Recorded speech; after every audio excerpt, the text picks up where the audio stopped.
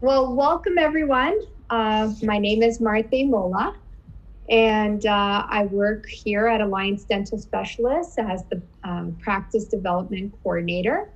One of my jobs is organizing great events such as this one. Thank you all for being here. This evening, we have two panelists with us. We have Dr. Yosef Nahmias. He's the founder of Alliance Dental Specialists. He's been in practice here in Oakville for almost 40 years, um, and uh, and it's a lot of fun working with him here. And our guest speaker is Lisa Philp. Dr. Nahmias will be introducing Lisa. Um, if you have any questions throughout our webinar today, please type it in the question and answer box, and we'll try to answer them. I'll pass you over to Dr. Yosef Nahmias. Well, Martha, thank you so much. And I'd like to thank Martha for organizing this event. It's been a lot of work getting to learn how to use the technology, and it's quite different to what we're used to doing in the past. And Martha has put a lot of time and effort in making sure that you all get an invitation and that you get access to this amazing event that we have prepared for you for this evening. So let's talk to you a little bit about who we are. We are an endodontic practice in Oakville, Ontario. I've been practicing endo since 1983. I've been graduated from dental school in 1980. So last year in 2020, we were going to have our big 40-year reunion. I originally went to dental school in Mexico City, but unfortunately because of COVID, we couldn't have our reunion. However, we're probably looking forward to maybe doing it in 2022, provided that things keep getting better and the numbers go down. So our practice is very modern. We moved to our newer location about 10 years ago. We have 4 operatories, 2 endodontists. This is our amazing team. There is me there, my picture when I was a little younger, and then we have Dr. Kayyali to my right or to my left, and then you can see our valuable staff members, starting with Ariel, who is our office manager. Then we have Shailene, who is front desk. She answers your calls.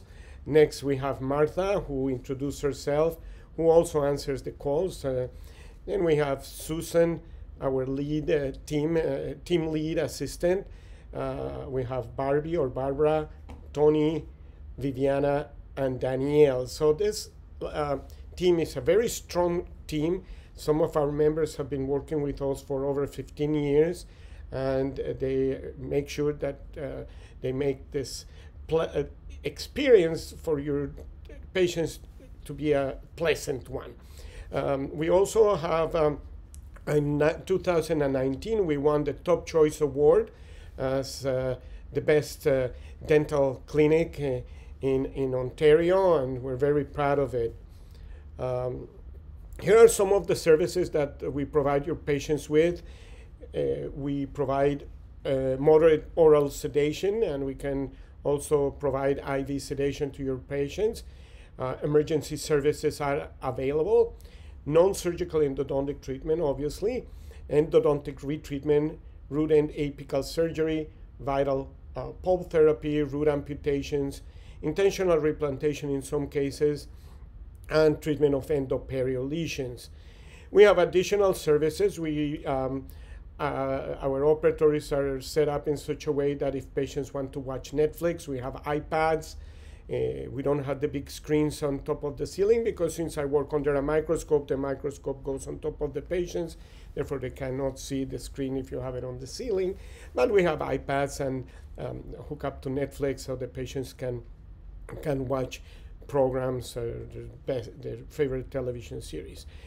We also have people here that speak different languages. So if your patients speak French, Spanish, Portuguese, Hebrew, Polish, or Arabic, we have somebody here that will be able to translate for your patients.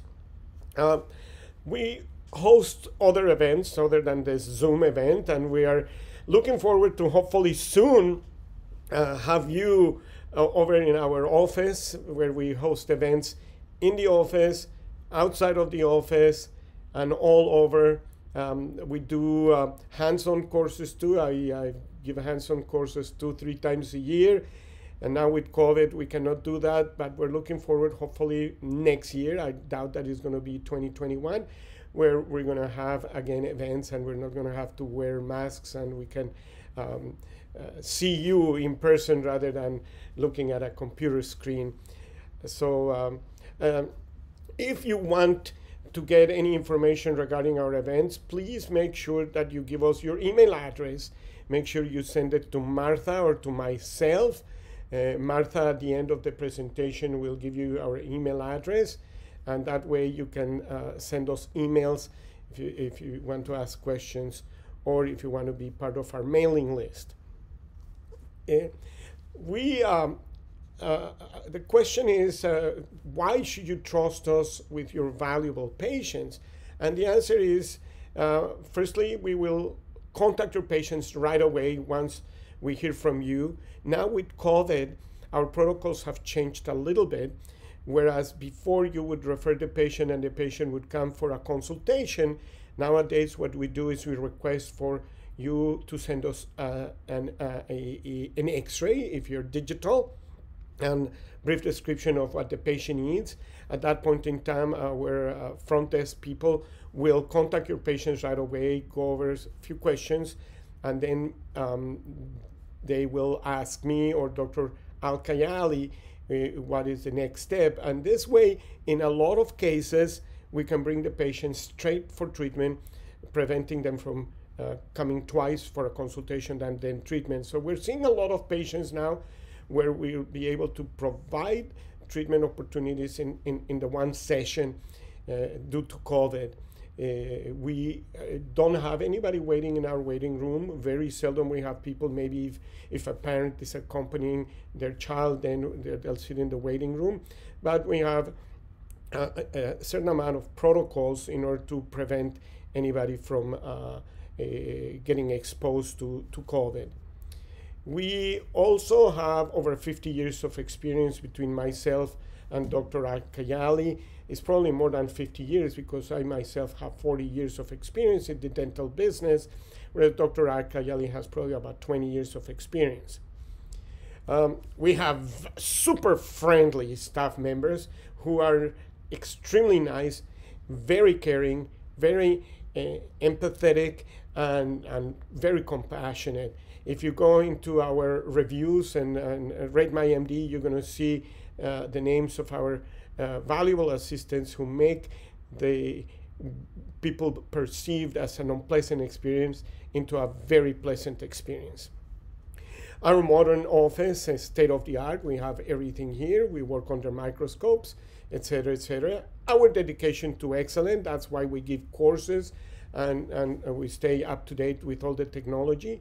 We are very dedicated to teaching and learning. We tend to publish articles pretty much on a yearly basis in Oral Health and other magazines or other journals. We lecture extensively, internationally and locally. We stay in touch with your office for a seamless treatment planning. In fact, we want to make sure that we become an extension of your office, that when you are referring a patient to our office, your staff member who's referring the patient knows our staff members, and that way it seems like a seamless referral. That way your front desk knows our front desk, and the only thing is that they have to go to a different location, but we want to try to make sure that we're an extension to your office. You can follow us on Facebook, Instagram, YouTube, Rate MDS, and Google, and all the social media available. This is Martha's job also, to make sure that We have pictures on Instagram, and our Facebook page is updated. And most of you also, if you later on want to watch this presentation, we will most likely put a link on Facebook and on a YouTube channel. I wanted to show this because this is me, this guy with the long hair. In 1976 or 1977, I started dental school in 1976. By 1977, in Mexico, you start working on patients first semester, and you start drilling into people's teeth in the second semester or the third semester. So here you see me. I probably was only about 19 years old, very long hair, first patient that I'm going to be drilling into her tooth. The lady on my right, on my left is my assistant, is one of my classmates. So what they used to do is we would pair up with another one of our classmates, and half the time I would be assisting, half the time she would be assisting. So you became pretty proficient at 400 dentistry, even in dental school. So you had to have the right person to be matched up with, otherwise it would be a disaster. So this is me, 1976, 1977, long hair. I am wearing a shirt. It looks like I'm not, but you can see my sleeves. I am wearing a shirt. And this is us now. Under microscopes, things have changed quite dramatically. The hair is still a little long, especially now with COVID. I haven't had a chance to go to the barber in a while, but and my hair has turned gray, but technology has advanced dramatically. I want to show a cool case because I think it's important that we show sometimes what we do here at the office. And this is a cool case that came referred to our office, tooth number 26. This patient was having acute periapical periodontitis and acute pulpitis, so she was very sensitive to hot, cold, and bite on tooth number 26. And she was scheduled to do a root canal treatment, which we did. And most of our treatments are done in one appointment. Very seldom, unless the tooth is very infected and we cannot dry the canals, we'll do the treatment in 2 appointments. So this is a cool case because, number one, we found 4 canals. Typically maxillary first molars. And because we work under a microscope, we will find a 4th canal, an MB2, in over 91 to 92% of the cases. So if you start a maxillary first molar and you only find 3 canals, be aware of the fact that chances are there's a 4th canal.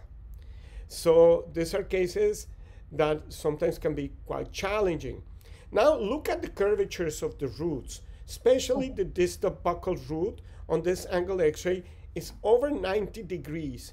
The technology that we have available to us, night eye without memory, and the experience that we have allow us to treat challenging cases like this one. So I just wanted to share that with you because I thought this was a cool case that demonstrates our ability to find the MB2 and also the ability of us being able to get around a curve like that without breaking instruments. This is what I teach. I teach, when I give my lectures, I teach how to do root canals and how to clean and shape in such a way to prevent breakage of instruments. So that's the case for tonight.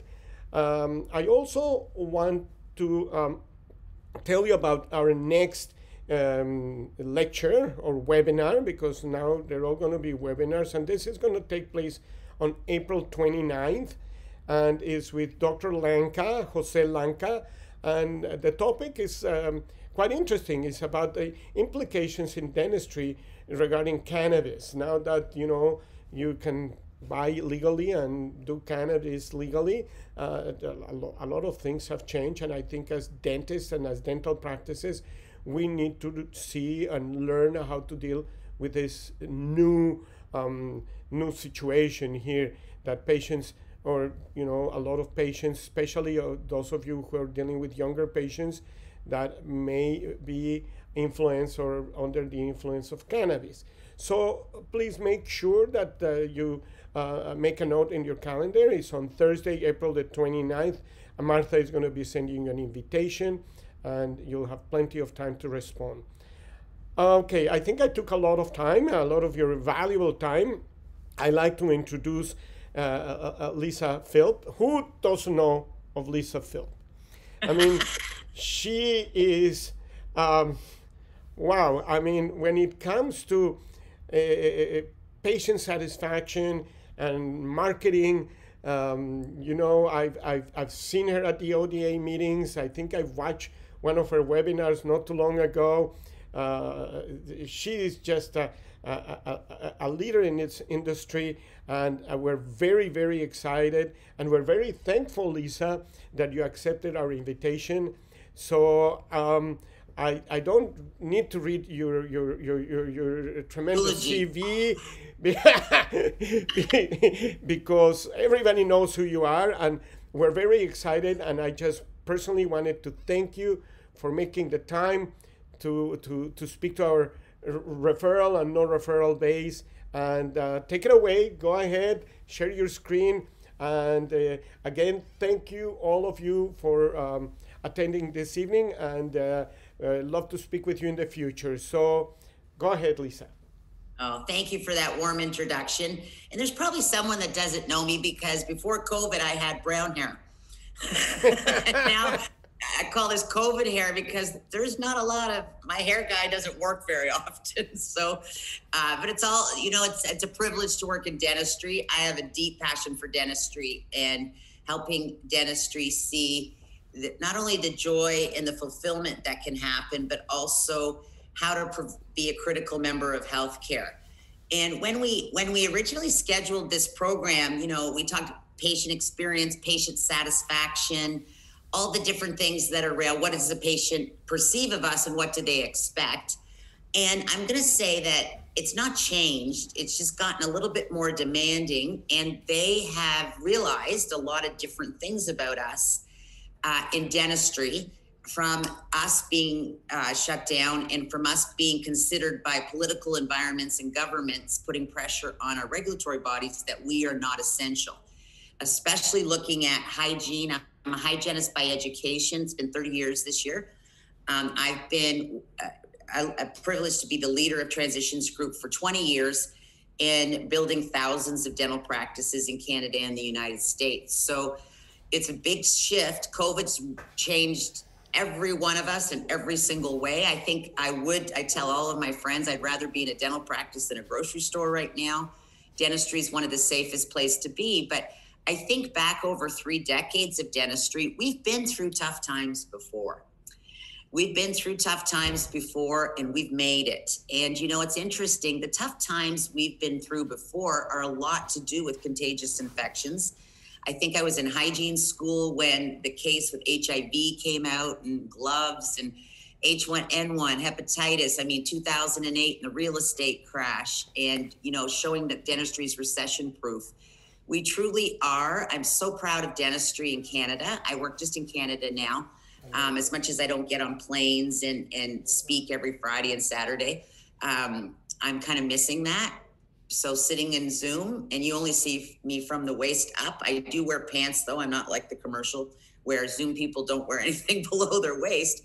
But I just want to, we've been through tough times before, and we've made it back. We've made it back better, actually. And I think the dentistry being knocked down, the horrification. I remember getting the call in Mexico. I left for March spring break last year, and I remember my family saying, "Are you really going?" I said, "Yeah, you know what? My kids have disinfectants. They'll wipe off the airline tables. Surely Mexico, where everyone's there having fun, this virus can't last. Like, it'll be okay." And they said, "Well, what about dentistry?" I said, "Dentistry is ready for any contagious virus. They've already been isolating themselves. We've been wearing the gloves. We've been wearing the mask. We look at everyone as a possible contagious infection that we could catch. And our infection control is impeccable, our IPACs, all those different things." But it was pretty horrifying to land and be told the entire profession of dentistry wasn't working, was shut down. And I probably, in my half a century on Earth, would be one of the top 3 most shocking pieces of news that I've ever gotten. And, I started reading and how they're saying we're not essential and we're elective services and the aerosols aren't necessary. And I have believed for decades that dentistry is a very critical part of healthcare. So I think there's a lot of good things that have come out of COVID, but I think dentistry proving that it's resilient is something we've done before, but now we combine that with patients not listening to we're non-essential, we're non-elective. I think our transitions office in Burlington, being a dental coaching company, got as many calls asking what's going on. I have a toothache. Does Lisa know someone that stayed open? Is there anywhere I can go? And patients missed us. Patients realized, you know what? When you're not comfortable in your oral health, bad things happen with pain, discomfort, and different things. And I think I'm happy to say that I doubt anything will ever shut us down again based on government pressure on our regulatory bodies. Our thing's a little different in how we manage infectious diseases. When someone said to me, is the dental practice safe? I said, they're treating everyone like they have COVID anyways. The way their PPE, I know there was a lot. Like when we went through this is, by the way, day 312, I think, COVID day 312. After New Year's, I stopped counting, where we've gone through all these different stages from shutdown, isolation. You take a highly gifted intellectual profession and you tell them they have to stay at home. They cannot leave and they cannot go to their place of employment. And they know there's people that need them. That was really hard. Then it went through, this is like the stages of this. And this was at day 200. We did over 72 town halls. We did over 480 pieces to help dentistry get through this. And it's been fascinating. We had 900 to 1,000 people, Canadian dental professionals, because something happened in cabin fever where we had to reevaluate, and we had to, not only as leaders, but also as managers and as influencers, we had to figure out, how are we going to get back? How are we going to return to dentistry? And the preparation and the work that went into, the construction, the equipment, the fogging machines, the chemicals, the disinfectants, the N95s, the fit tests. If I never hear the word fit test again, I'll be happy. Not every mask is equal in a fit test. So I think we've all lived it. We're all going to be better for it. And I will tell you, the dental professionals that didn't sit back and become a victim, watch every Netflix series. When Netflix triples their prices, that there's a serious demand issue. But I think returning to dentistry was tough in a few ways. For those that prepared, it wasn't necessarily that it was tough, but we had to rebuild patient confidence, because they were watching the death meter and the death counter every night on the news, hearing about how dentistry is elective. And that, not only was that hard to hear, but as you know, the media has strong impact on the basic population. And returning to dentistry, one of our biggest issues was so many dental auxiliary not returning to the profession and being afraid and scared. I'm pregnant. I don't want to come back into the dental office. And I think the return to dentistry was a bit of a rocky road. And each province, that's the challenge. There was all different rules going on in each province. So different provinces were shut down for different amounts of time. But I think, you think about the general dental practice, I think, doctor, you said you shut down maybe for a week or two because root canals will never be called elective. That's the good news. Where in general dentistry, the oral health care services of perio patients, of gum disease patients was being completely pushed aside. The return to dentistry was a big shift, but then also finding auxiliaries that we could get them through their fear and they would feel safe, because if they felt safe, then we could build back patient confidence. And then we got to rebuild. And rebuild, I will say we are still in probably rebuild. Probably some practices different than others. And remember, I don't speak for all 16,000 dental practices in the country. Our network and I know our network, I know what proteges, I know what mentors, all the wonderful people in dentistry tell me. And the people that did something through the shutdown through to the opening, meaning they got prepared, they didn't think they were defeated, they moved through their frustration, they believed their success could come back. They are rebuilding, and they are, I can tell you, probably almost everyone I talk to now in our network is projecting the best year of their career in 2021. And as of the end of last year, the calendar year, they were anywhere from 8 to 30% above their pre-COVID production. The challenge with the practices that were probably the most challenged were the large ones. The large ones where you've got 18, 20, 25, 30 employees, and you're working to get all these protocols, and really, truly, every day was different. So the rebuild involved catch up, massive communication, and how do we conquer COVID? How do we conquer COVID? We conquered never being called elective again. We conquered we're essential. All these different lockdowns don't worry us as much because they are not shutting us down. They're not mandating or forcing us to, and calling us an optional service. So I think, what does this have to do with anything is their patient experience in COVID has definitely changed. And whether it's going to stay like this or whether it's going to go back to some sort of what we're used to, I can tell you the people that are the most stuck in dentistry are the ones that are hoping we'll go back to the way it was. And I don't believe we will. I don't mean we'll never see a human. I'm a big hugger. I don't mean we won't be able to touch. We won't be able to be in rooms together like Dr. Yosef was talking about as far as our learning environment. But if you look at what is truly being pandemic proof, and we're all in this together. And I started COVID on April 1st saying, if we're all in the same boat and there's a hole in the boat, it doesn't matter what end of the boat the hole's in, we're all either going down together or we're all going to survive together.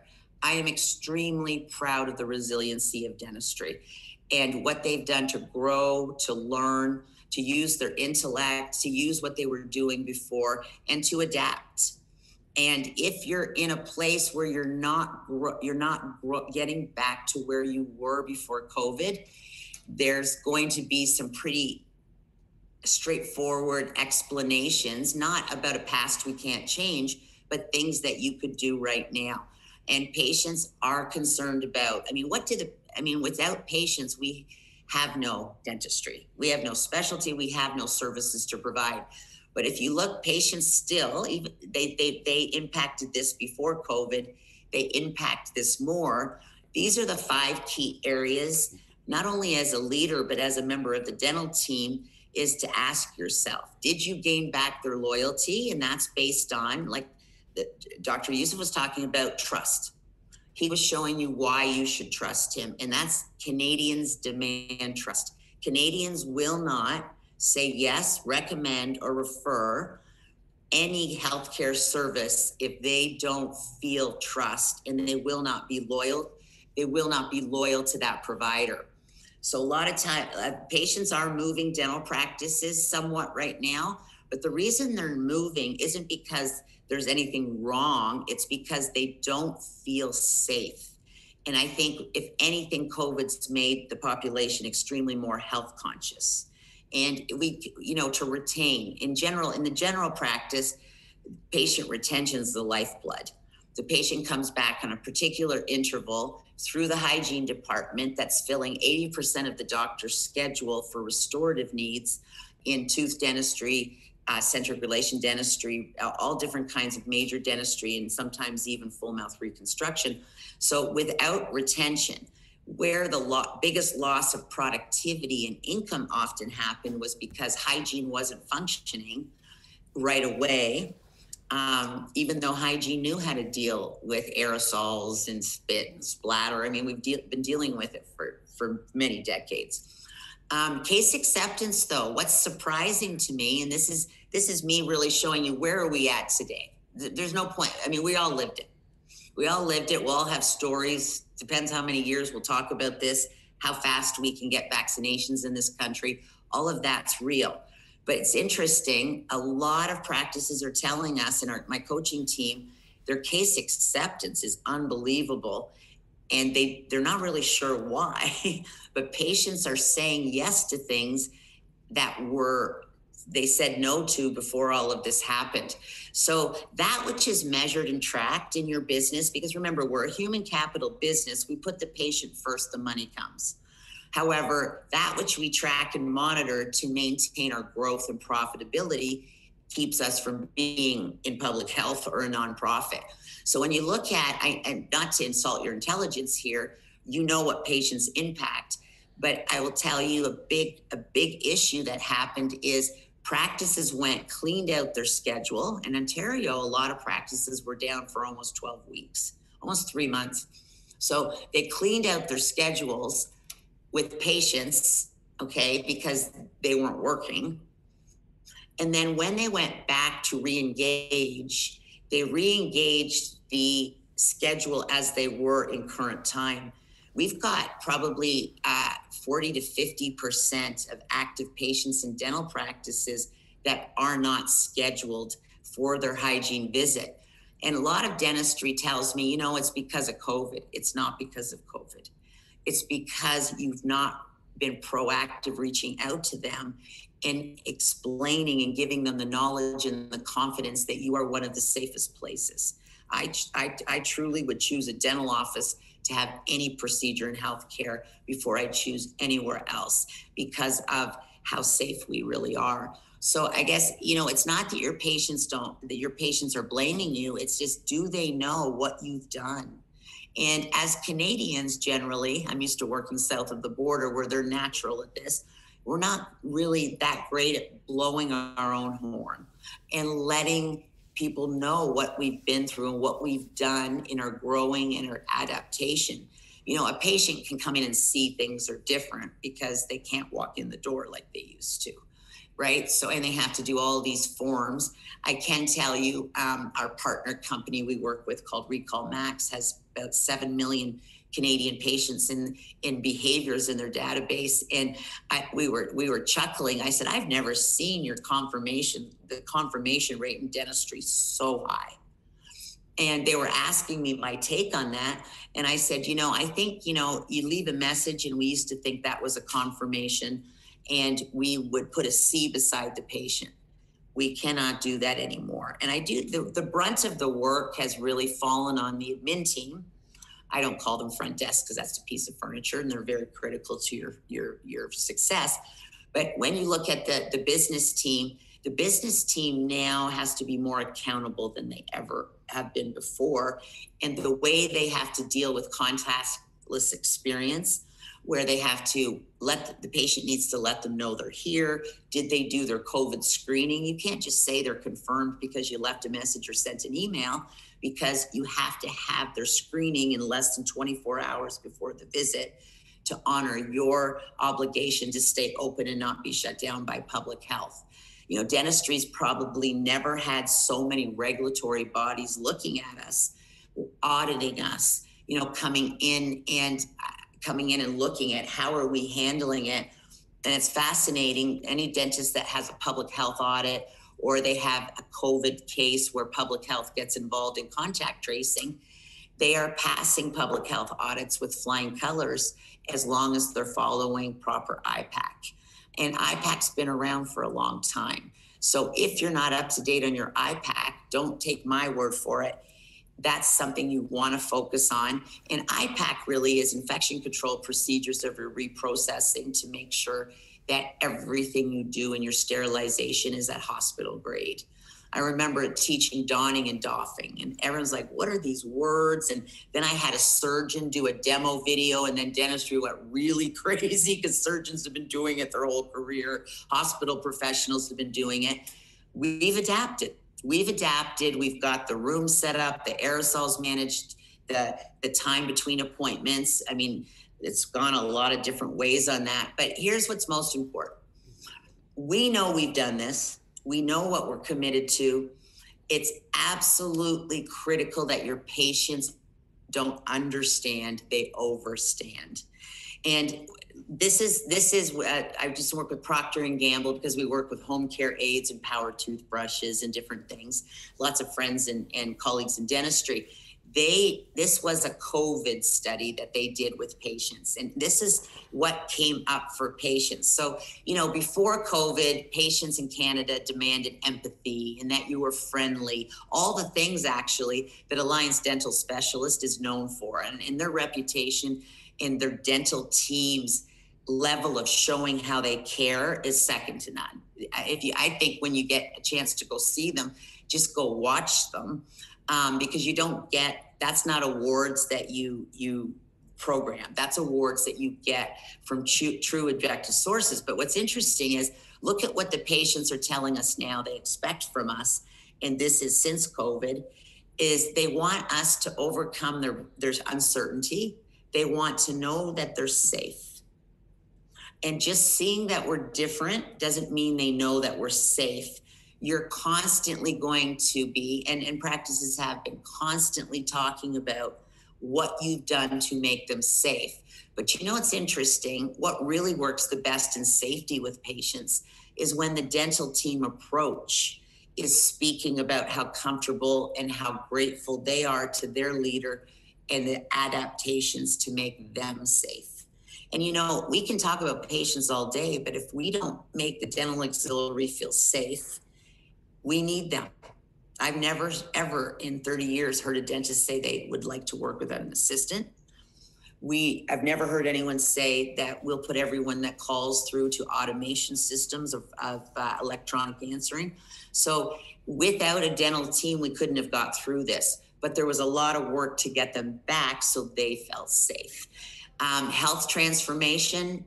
I think dentistry is going to be better than ever because patients are so much more health conscious. They're also more conscious of their frequency of visits. They want to do more per appointment. We'll talk about that.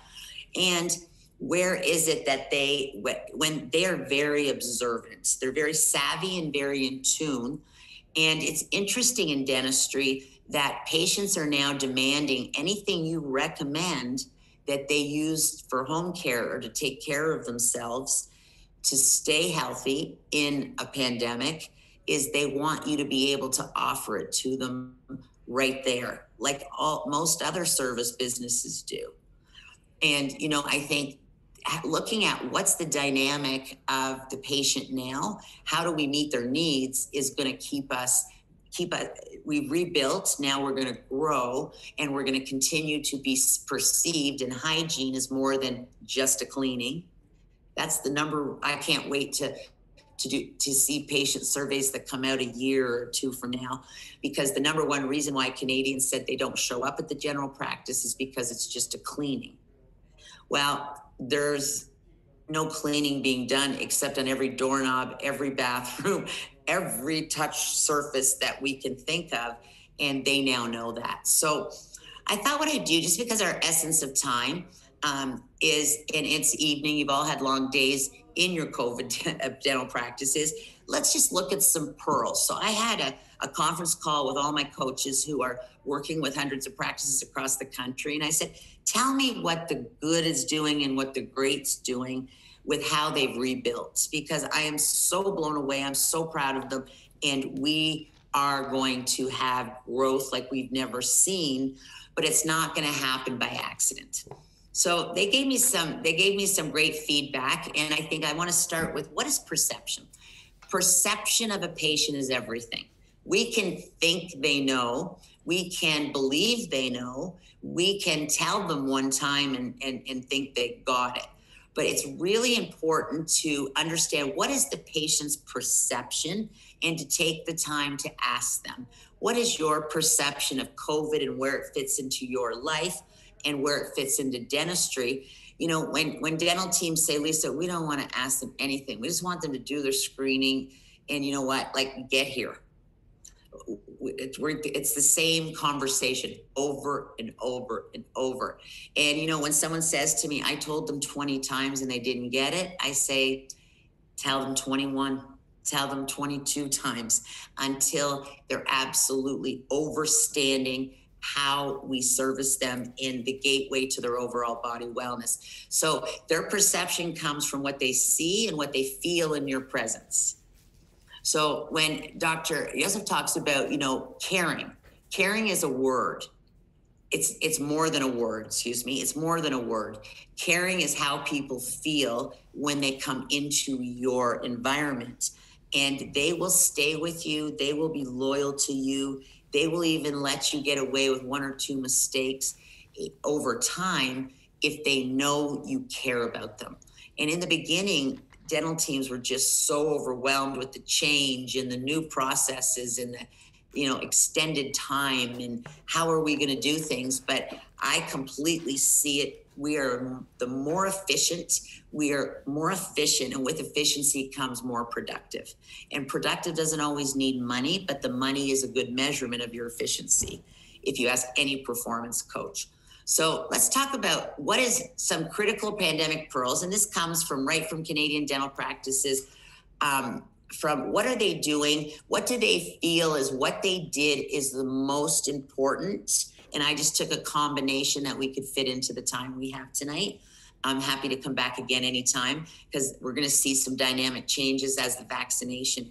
I think someone said to me, your next COVID process is helping dentistry deal with vaccinations, not where to go on the scale of where they're going to get them. I believe Ontario dentists will be in an early phase, but it's what do we do about dental teams? Some want a vaccination, some won't get one. How do we tell the patient we're not, you can go to that provider, they're not vaccinated, this person is vaccinated. So we'll cross that bridge when we get there, when the country figures out how they're going to get enough doses to be able to make it real. But truly, the team must be aligned. If the team is aligned and you stay in regular communication as a group and you feel safe, the patient picks up on that. And, I say to dental teams, I say, and my coaches do also, they say, there's nothing wrong with when a patient's present saying out loud, I'm so grateful for how safe I feel. And so you can be safe in our dental practice. When your patients are a two-way mirror reflection of the dental team. And that's been like that for many, many decades. How many of you have the doctor or the provider leaves the room and the patient just starts asking questions to the dental auxiliary because they're the person like them? Or they go to the business team and they start asking, would you do this if you were me? Is he any good? Do you think I'll still hurt? So I think it's never been a more important time for leaders to build their team. It's the highest burnout in dentistry is right now. And, people ask me why, and I can't speak for everyone's why, but I think everyone's exhausted. I mean, COVID fatigue is going to be, I think, a new mental condition one day if we don't get through this. But if your team needs to be communicated, they need to constantly be told what you're doing to make them safe. And do they feel safe? And they must honor their PPE. It's really scary right now. If a dental, I say to dentistry, a patient calling you and telling you they tested positive for COVID is not what you need to worry about. You treat everyone like they're COVID. You have all the equipment, you have all the processes. Where there's a huge threat to dentistry is when an employee has COVID, and it was for the first part of rebuild, 3 employees or more was considered an outbreak and public media information. And you all know how much the media thrives on dramatic stories. That's how they live. So it's the employees. You're not eating lunch together. You're keeping your PPE on all the time. You're not taking your bacteria home. You're following all of those things. And it's more devastating to a dental practice to have 3 employees test positive in a testing that they have different confidence rates of false positives. because you are forced to shut down. And that's the only way we'll ever be forced to shut down again. And it's often not the patient it's often the employees that are not honoring some of the agreements. And, your team rooms, like Doctor said, we might not need a waiting room. It's social distancing is almost impossible in dentistry. So we've got protection. Social distancing outside of the clinical operatory is very difficult, but it has to be done. So please educate your team. I have dentists that do X's every day in the calendar. One more day. We haven't had anyone who works here with COVID testing positive. Public health, as of last week, just changed the workplace. If you have 2 employees that test positive, you're now an outbreak shutdown on every major national news outlets, flipboards, online. You've probably seen it. So-and-so practice shut down. That's devastating in the beginning, but it's all how we handle it with our patients, even if that does happen. So please invest in communication with your team. Make sure they're aligned, not only with them feeling safe. So when a patient looks them in the eye through the mask and all the face shields and says, do you feel safe working here? They can look at them and say, absolutely, I do. My employer has provided everything I need. We practice everything to do with COVID. We have protocols. They go into your employee your patient washroom, and they see the log of how many times a day someone's disinfecting it. This is really critical because we cannot fool a patient if we do not feel safe in our workplace. Even if we try to look them in the eyes and say yes, they pick up on it. If we feel safe, we communicate that, then they will model us because they're a reflection of our comfort level. Regular team meetings, please hear me. I don't mean a pizza party in the waiting room. These are Zoom. Never before has so many people, I wish I would have bought stocks in Zoom, actually. We all would have been financially set by now, but regular team meetings just means regular communication. We help practices have Christmas parties, the days of Christmas parties and going to restaurants, and, they'd have Zoom wine and cheese, or they'd have a Zoom potluck. When I say Zoom, there's Microsoft Teams, there's other technology that you can use for video connection. And the teams that are communicating outside of the office on video conferencing to say what's working, what could be working better, and how can we help each other get through this, because we're going to get through it, are the ones that do not have morale issues and do not have the culture and the risk of dental auxiliary not coming back to dentistry, or believing that where they work is not the right place they should be, or the dreaded picking up the phone and just calling one of the legislative bodies to tell them that where they work is not safe. So please communicate. Video calls. We can't be together right now. So you've got to get creative. Just like this event was probably scheduled a long time ago. My speaking events usually are scheduled out like a year in advance. And it's interesting. I said, we're going to do it. Actually, Alliance Dental Specialist said that. I said, I want to do it. I'm a suffocating extrovert. I would love to talk to someone. So I think continuing with what you're doing, virtual is going to be the new norm. And probably new normal will be one of the most irritating statements we've ever talked about again, but we are in the new normal right now. Constant, consistent messaging, your social media, your website with a pop-up of every single thing that you do for sterilization. You don't use IPAC with patients. That's an internal conversation of our regulations. But what is it you do to clean the treatment rooms? They see the plastic.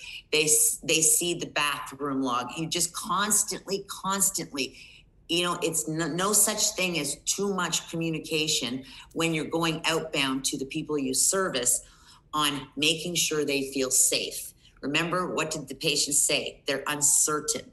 You get rid of their uncertainty by the repetition, and it's everyone on the team saying the same thing.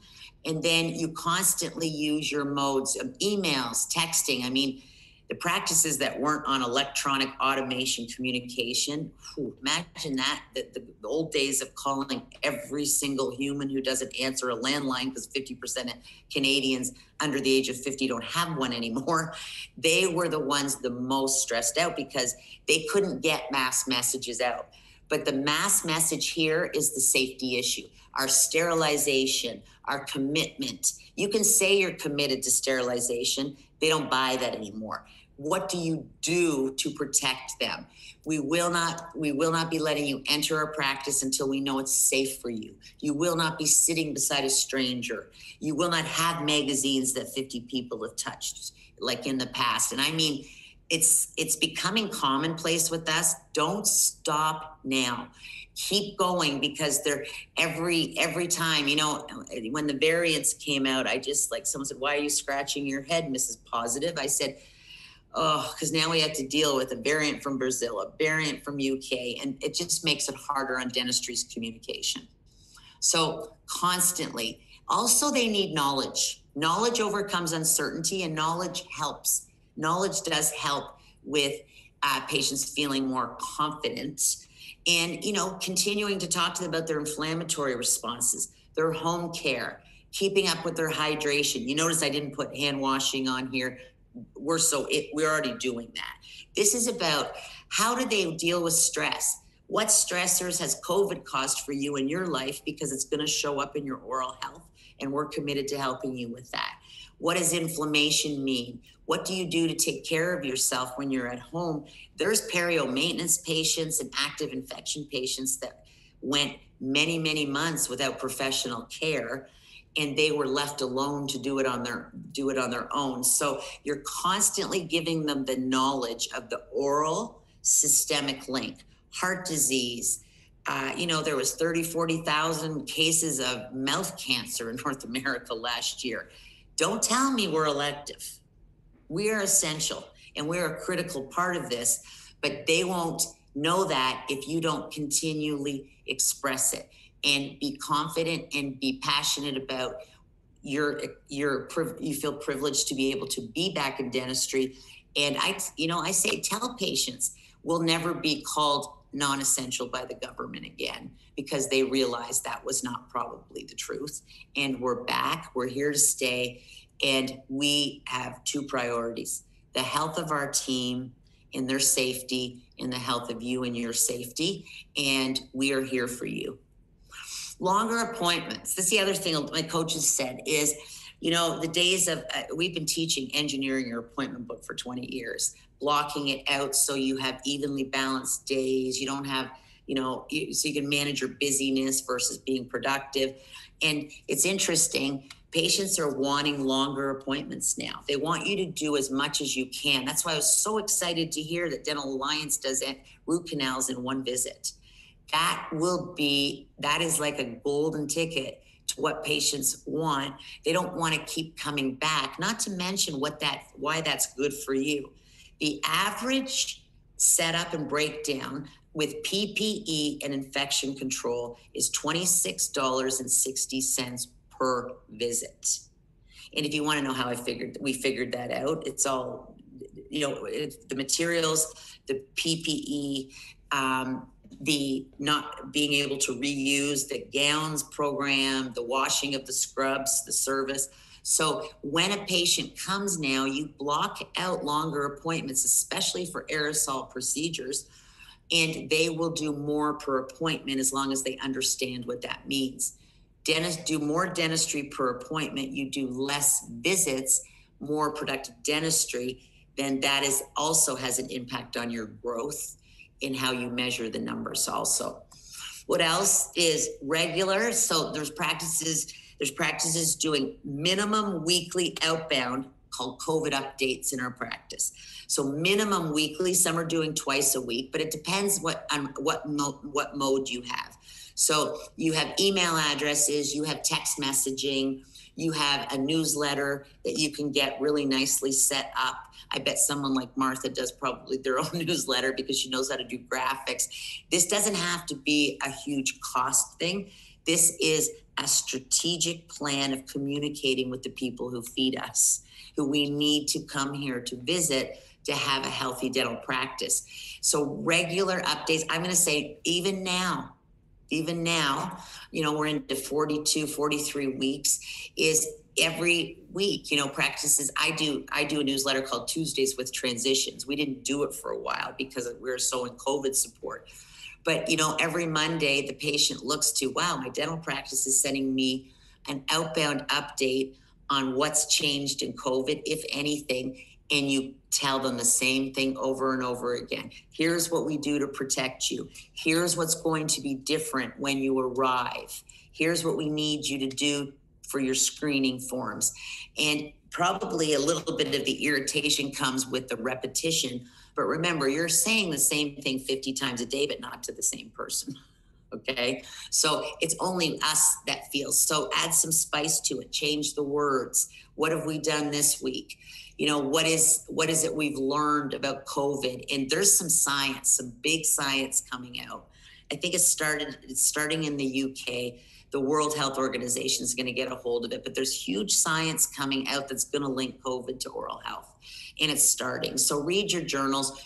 You can do your own research on this. Dentistry does not lack intellect as far as being able to deal with the science and the research. So constantly communicating and showing your patients that you're grateful for their loyalty. Thank you for running the course with us as our patient. We value. We are committed to doing everything and anything to protect us and to protect you.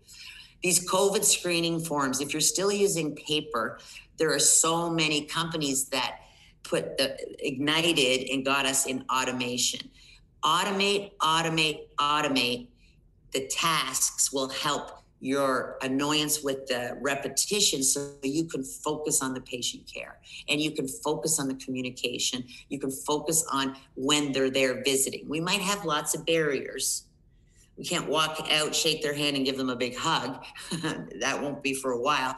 But automating your COVID screening forms, because business teams are really, really getting stressed out about the work that's going into confirming and reminding. Because they have to talk to the patient. They have to have a connection and a feedback of the patient. Either it's agreeing to the visit or it's also sending in their COVID screening forms. They know you're different. You shine the temperature gauge, you make them wait outside, you got a big stop sign on your door, you buzz them in, text us when you're in your car and -10, that's kind of hard. It's been a mild winter, but now with this cold weather, practices are telling us patients are, they don't want to sit in their car with it running. You've got to stay on time. And COVID has made us efficient in having to stay on time. People aren't waiting like they used to, believe it or not. And it's not because everyone put 30 minutes between each visit. That's going to hurt us in our productivity perspective. So automating everything you can. There's automated virtual parking lots where you can have programs that it shows when the patients got here, arrived. They're in the virtual parking lot, and it's not texting back and forth where Sally's having to use her personal phone. So get on automation softwares. Practice management systems aren't always doing this. That's more add-ons like we call Max, Care Crew. There's all kinds of them. Zebra with Patient News.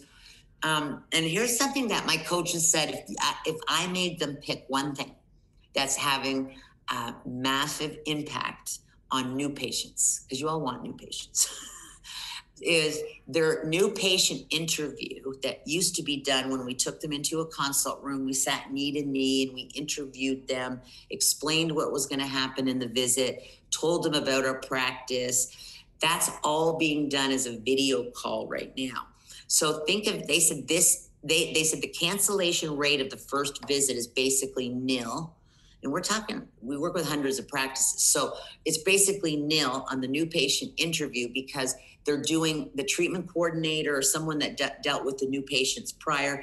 They're doing a video Zoom call. So when the patient calls to schedule or they're scheduling them, they tell them in preparation for your visit, we will be sending you a link for you to do a video call with us so we can prepare you for when you get here.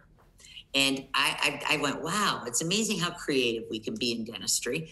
And doing that video call with the new patient And oftentimes they said when they're doing the video call with the new patient, there's other family members that can hear it, just like we do when our kids are all being taught on computers at home.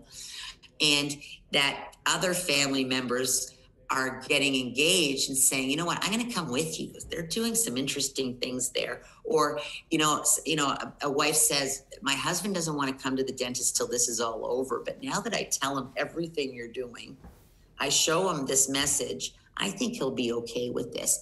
With new patients is more than a phone call, not just voice. You have connection and rapport of 10 to 20% to build trust and confidence in a relationship when we can see each other. I wish I could see all of you and I was Tony Robbins with big 50-inch Zooms of thousands of people, but that's not conducive. But a new patient interview video call, you get all the information. You do their medical history. You can do their dental history. You can do their behavioral interview. What's important to you about a new dental practice? What can we do to meet your expectations? Where does oral health fit in your life? It's they wouldn't stop talking about this being one of the top 3 greatest things for new patient experience being done by all dental practices. What's another pandemic pearl is social media posts, but not, there's communication of knowledge, there's communication of blow your own horn of what you've done to invest in sterilization and safety to make them less uncertain. The social media posts are social media posts of patients who are actually in your practice that you send out to your other patients that are that have trepidation or maybe not calling you back or maybe overdue, that see, wow, there are people that are going there and they look happy and they're doing everything they're supposed to. So your social media posts being, one practice made these signs, my hygienist rocks, or I love my dentist. And they take a picture of the patient holding that, they put it on their Facebook, they put it on their Instagram. And I think any practice before this that wasn't up to speed on a website, a digital footprint, some social media, and to have ability to email have really, really struggled because all they had was a telephone. Okay, so I will say those that weren't, they are now. Because if this ever happened again, what's something that's coming back as the most popular, the most well-received is when the dentists themselves get someone to videotape a from the heart message of what patients mean to them. You don't have to make this complicated. You don't need special lighting. You don't need to bring in a film crew and PPE. But, the patient connects with the doctor. The patient knows the team. The patient asks the team all the validation. But when is the last time you as the leader and the owner the patient got to see you sitting and speaking? You don't have to be a professional speaker. You don't have to script it. I think some dentists that want to do this that aren't are overthinking it. It's 2 minutes, 1.5 to 2 minutes. And you do those on a basis saying, hello, patients, dear patient, it's Dr. Lisa Philp. I miss you if you haven't been here. I want to just let you know what's happening. We're going to get through this. Dentistry's come a long way. Whatever it is you want to say, they want to connect with you and know that you're okay so that when they come, they will be okay. So you can look on the internet. There's lots of examples. I mean, if you go on our website to our COVID survival section, we put anything that's been done by dentistry in Canada in COVID, and it's something that's worth duplicating. Our network loves to share with the rest of the profession. They're good that way. You can see examples. Please don't sit back and say COVID is the reason why you're not growing, because it's not. It's going to be an excuse, not a reason, because dentistry showing that that's not the case. Are things different? Absolutely.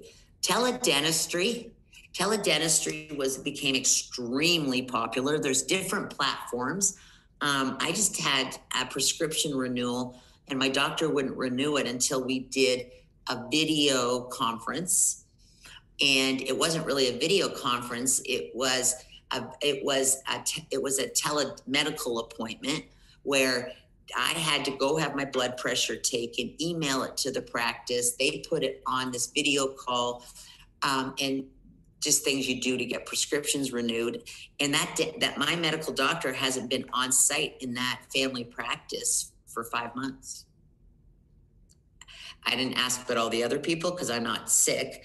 But teledentistry, remember, a lot of these things we learned through COVID that made us better, that made us more communicative, that made us easier to access are going to stay. They're not going to be done. We're not going to say, oh, COVID's cured. All the stuff we did goes away.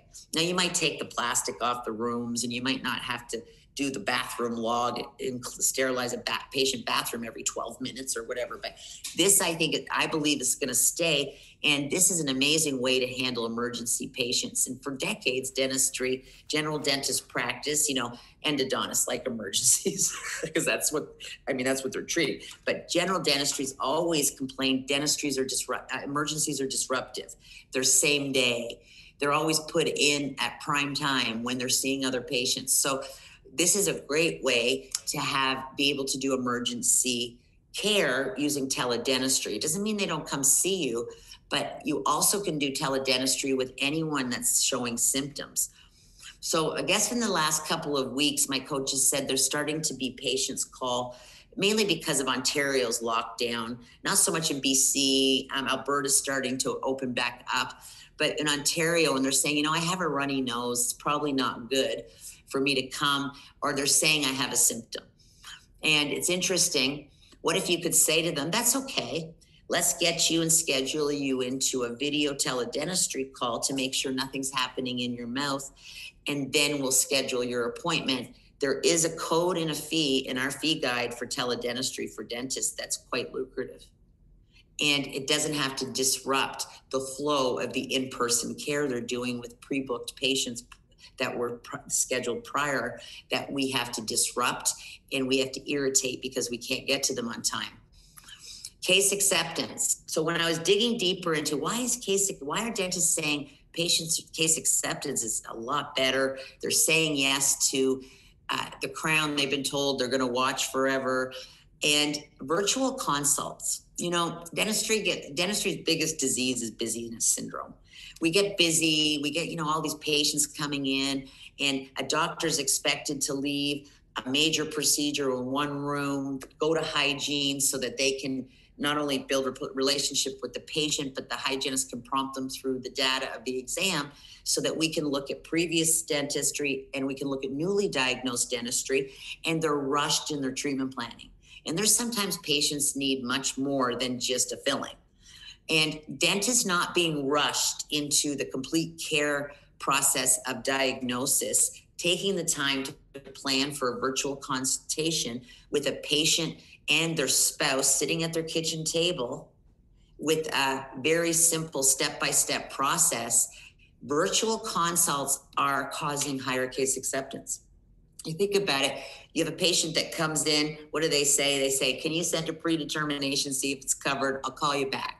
Do we ever hear from them? Or you present the eloquent treatment plan that's best for their oral health to treat the conditions in their mouth, and they say, I have to ask my husband. When you go into their own home, please don't critique their kitchen cupboards, their decor, and tell them things about the environment. What I do recommend is you ask them to please find as quiet of area as you can find with everyone in your home, and a quiet area, and anyone else that's going to be involved in the decisions they make about their dentistry is welcome to attend. There's some dentists that tell me they've had family of 5 sitting there because they're just so intrigued that their dentist is on their parents' computer talking about dentistry. This, I believe, and this takes a little bit of setup, but this forces dentists to prep, to do complete care, as opposed to just one tooth at a time, running in and out of hygiene in a 2 to 3 minute exam. So please, again, what you do with this is going to be completely up to you. I'm calling these pandemic pearls because this is what the successful's doing. And my mentors always taught me, if you want to be successful, Go where successful people have been. Do what successful people are doing. And that's where you're going to learn and be able to make it yours. Take the best, change the rest, customize it to your unique needs. And it's a choice. It's a choice to be able to do this. So virtual consultations, and there's all, remember, there's more to this than me that I can talk about in an hour. You've got some electronic record transfer, even using electronic record transfers for referring doctors. I don't think we'll ever see a piece of paper for referrals go back and forth again, or especially practices that are digital, because they can communicate with their referring doctors, and patients, especially our older patients, love when professionals collaborate like that about them. And that Alliance knows that from the privilege of you giving them the referrals, and also them sending back the communication. We're more efficient. We're more efficient. Whether virtual is going to take over our life, it's probably here to stay.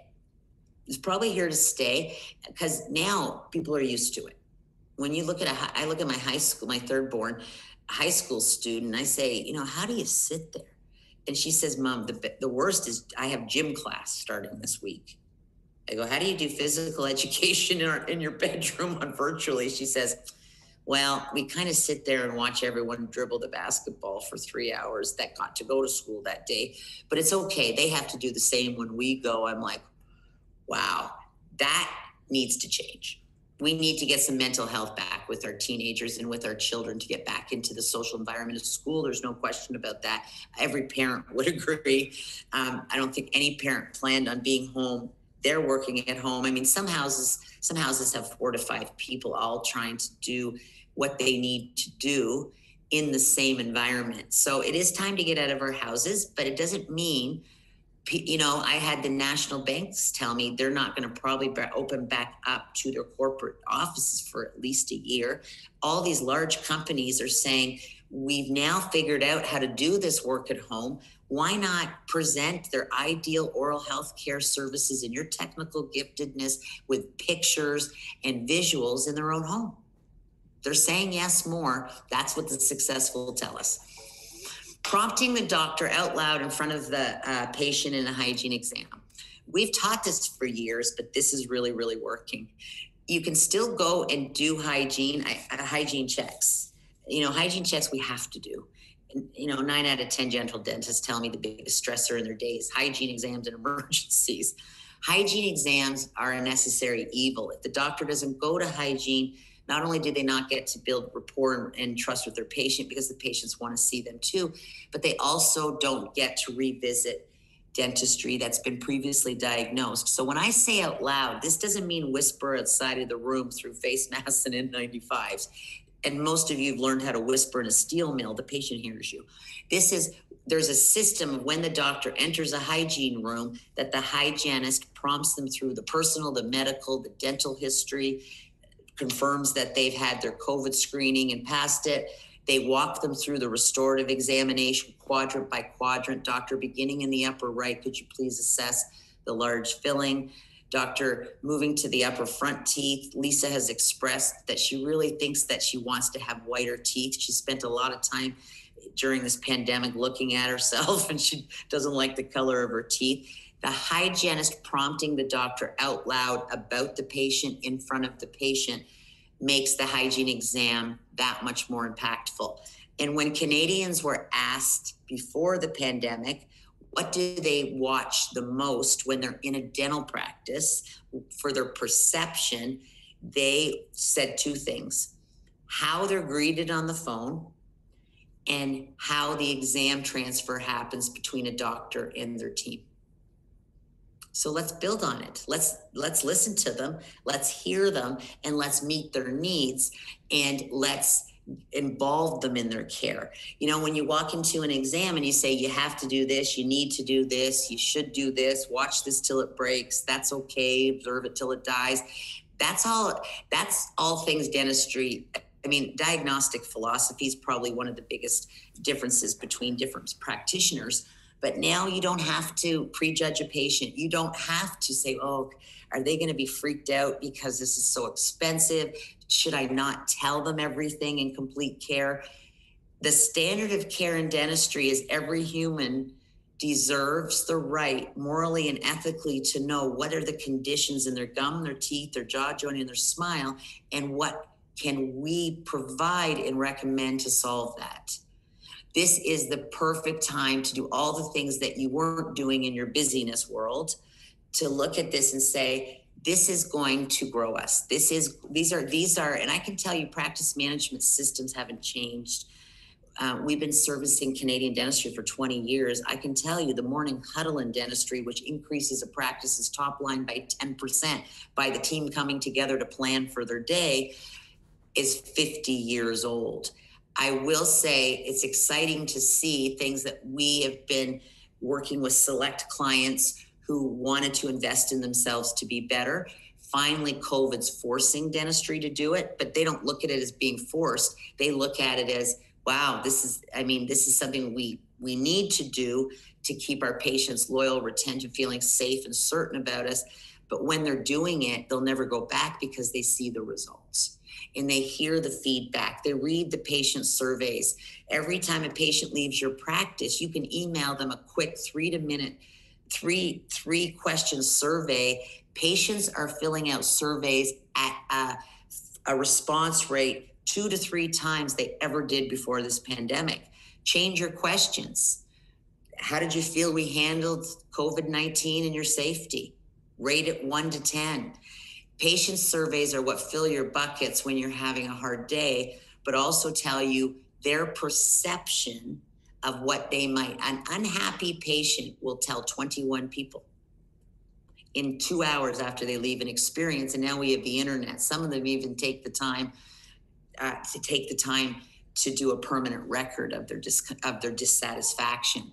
So it's not about the patient's always right, because if the patient's always right, that means you're always wrong. And I don't know anyone that wants to go into a workplace to feel wrong day after day, person after person. But the patient is always valid. Their perception of how they see you and how they feel in your presence is real. Ask them how you did and duplicate it. That's our golden ticket. That's how we're going to keep people coming back to the dentist.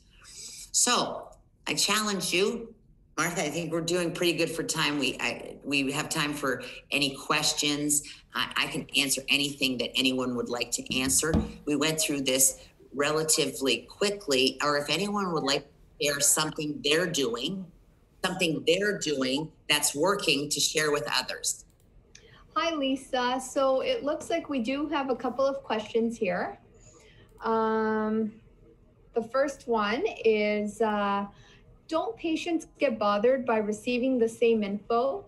They don't like to be inundated by so much stuff.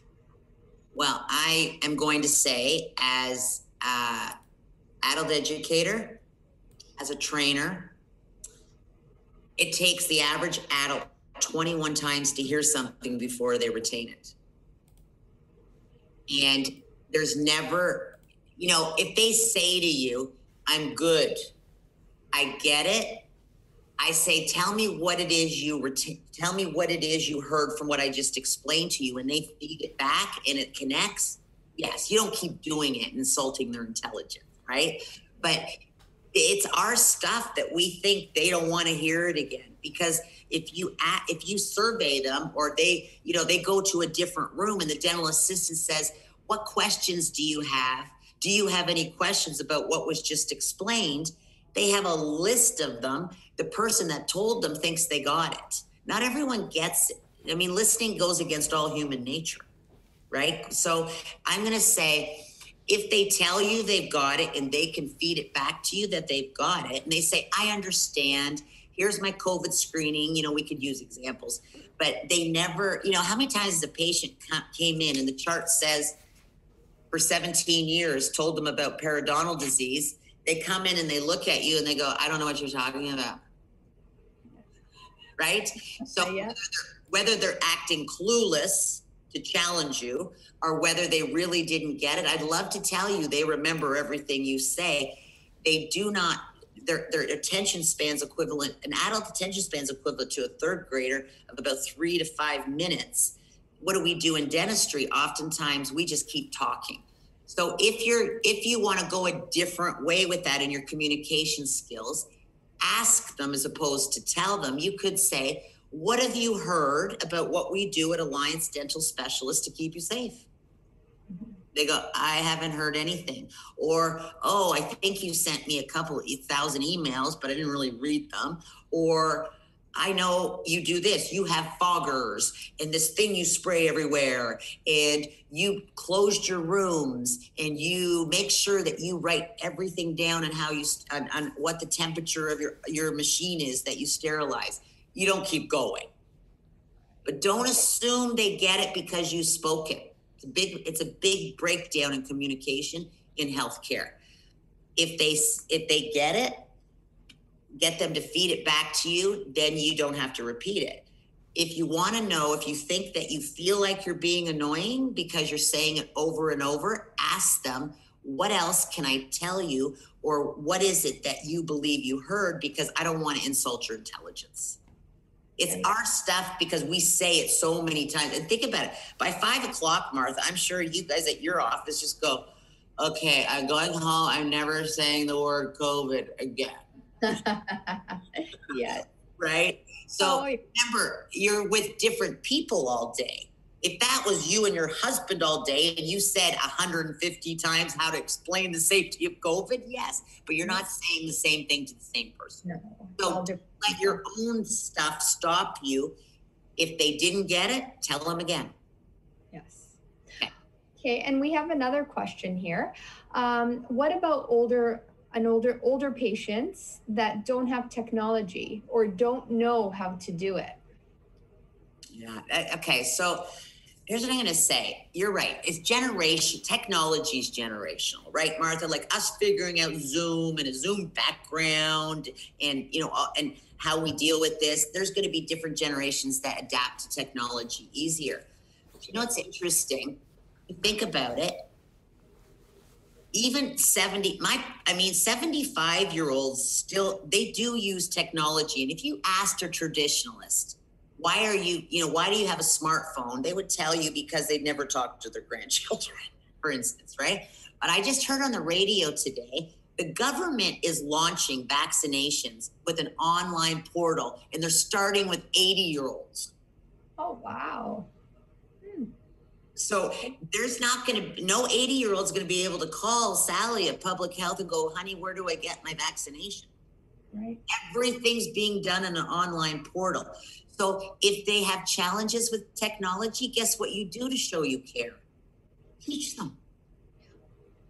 There's going to be this thing called an email, that Gmail. Like, don't be afraid to teach them, because the more you teach them to adapt, they're having to adapt everywhere, right? When you've got an 82-year-old say, I love this Netflix. Did you see Yellowstone? Yeah. Oh. So don't assume old people aren't smart with technology. They can learn it. I mean, they still might have their flip phone and they don't text. And do they send the same amount of text messages? Does an 80-year-old send the same amount of text messages a day as a 30-year-old? No, that's never going to be the comparison. But if they don't know it, help them. Right. And think about it. If they want to protect themselves at the highest risk group from this virus, they have to figure out how to do it online. Right. No one's gonna be there to talk to them. We couldn't get them distributed, right? If that was the case. Great question, though. Well, I don't know if you guys can hear me. I very impressed with the presentation, and one thing that I have to say that we learned in COVID during the initial months of the pandemic, like you said before, it is important to maintain communication with the public. And what we did in our office is we were sending newsletters on a bi-weekly basis on the protocols that we instituted in our office. So our referring dentist knew what we were doing and what we were recommending, because there were no guidelines.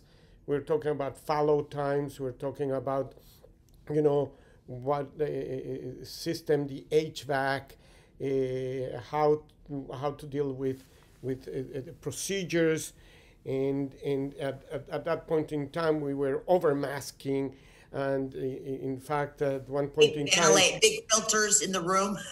we were actually, I started, I designed a device with a scuba diving mask with a filter, and that's what I was going to use going to to Costco or going anywhere, because we just did not know what we were dealing with. Like you said before, the protocols are there. We just need to follow the protocols, and we need to inform the public about the protocols.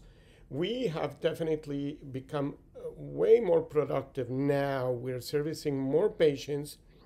We've been doing one sitting endo for a long time, but now we are talking to the patients. The ladies are speaking to the patients, so that we already know ahead of time if there's a concern. What is it that they need from us ahead of time? So we're not wasting time. The patient's time is very valuable. So instead of having to come 2-3 appointments, they come for one appointment. We don't do that with every single patient, because certain cases are more difficult than others. But the silver lining is that we have become more efficient. Patients don't have to wait too long. They come in straight into the operatories. They feel safe. And what you said is extremely important. Our staff members need to feel safe. And one of the things that we did in the beginning, myself included, is I wanted to make sure that the staff members felt that whatever we were doing, even though there were no protocols, RCDS said do protocols, but they never gave us straight guidelines on what to do. The first thing we did is we put this huge extractor to extract the air from our office. It takes 6 minutes for us to remove the entire air from our office. And we bought the HEPA filters. I looked at the different HEPA filters, and you don't really need to go to a medical grade HEPA filter. Your regular, what is the machine that I have? I have it right here. Is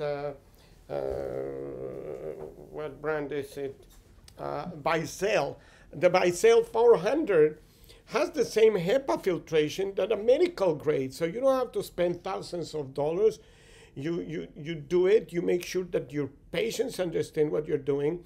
Our follow times are 4 minutes now because of what we have, and as long as you let people know. So we educated our referral base, and I think our referral base was pretty happy, because for 3 or 4 months they were not open. So we were generating newsletters, having patients feel safe, having our staff members feel safe. All our staff members feel very safe. Some are doing more than others as far as what they do, or they were double masking, etc., etc. But we're gonna get through this thing, and we're gonna be fine. And like I said before, our production has gone up. We'll become more efficient. And I appreciate you mentioning that, because it's extremely important. So thank you for mentioning that, because we need to make sure that ourselves and our staff members feel safe.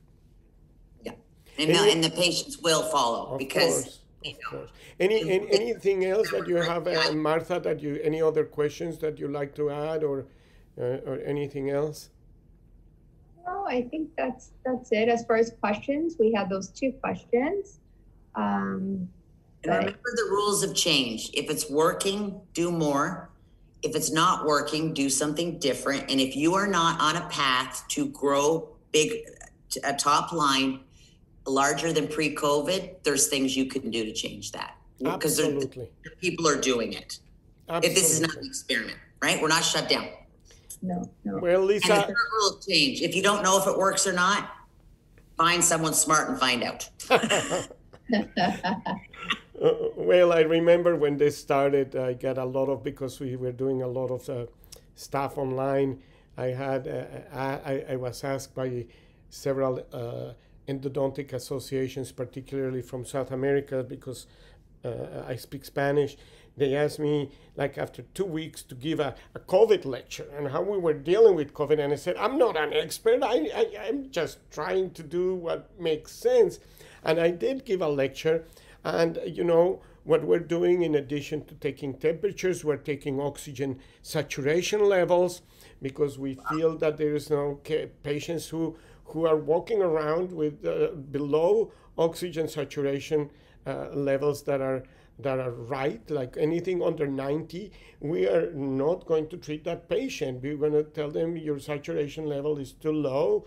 You may have an issue. You have to go and check yourself. We haven't had a patient yet under 90, but we looked at different things. We were gowning all our patients. Now we don't gown every single patient, but we're learning, and it's been a learning experience, and we find that we're doing very, very well, and a lot of dentists are doing very, very well. Like you said, they're busy.